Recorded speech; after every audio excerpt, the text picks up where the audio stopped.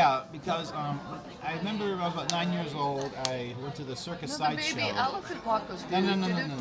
This was a actual circus sideshow. They had this elephant. That's Sanford and Son. It was a Siamese elephants joined at the trunk there and stuff. And it was run by a midget and stuff. And the elephant, one had a tuxedo on and one had like a tutu on and everything. The trunks would join there. And, the monkey would go across it and umbrella and everything and the midget would do like the whip and all that. And it's a great little acting and stuff. I mean, they make a little noise, and one of them would sneeze. The eyes would get real big on the other and stuff. But there was a rumor going on at that circus that, well, the elephants and the midget were all dating each other, and eventually there was a slight mishap where the midget got crushed and had to bury him.